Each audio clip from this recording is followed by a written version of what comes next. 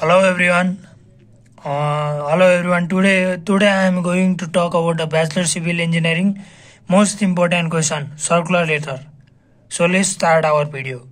Circular letter.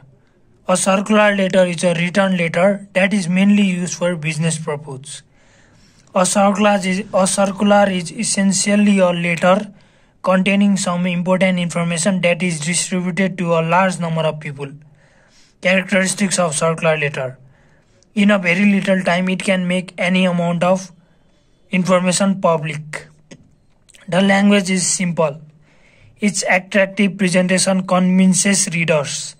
It is brief but enough to communicate the message. It is polite and cordial. It presents trustworthy information useful for the readers. All concerned parties, which may be employees or customers, can understand its contents. It is free from controversies. So let's start about format of circular letter. Name of organization or company. In the top center of the circular, the name of the organization, agency or company that is issuing the circular is written. Address of issuing agency. Usually in all kinds of circulars, the address, phone number, etc. of the issuing office, agency, department is printed at the top. Reference or circular number. It is usually written at left side. It is different for each circular. Date. Date is written at the right side.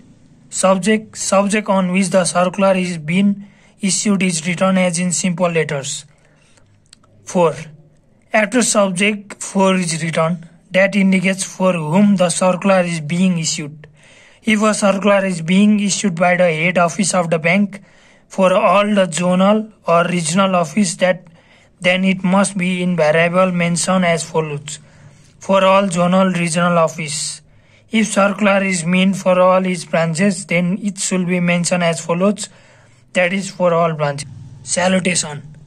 Generally no salutation like dear sir, dear sirs or dear madam, etc. is used in circulars.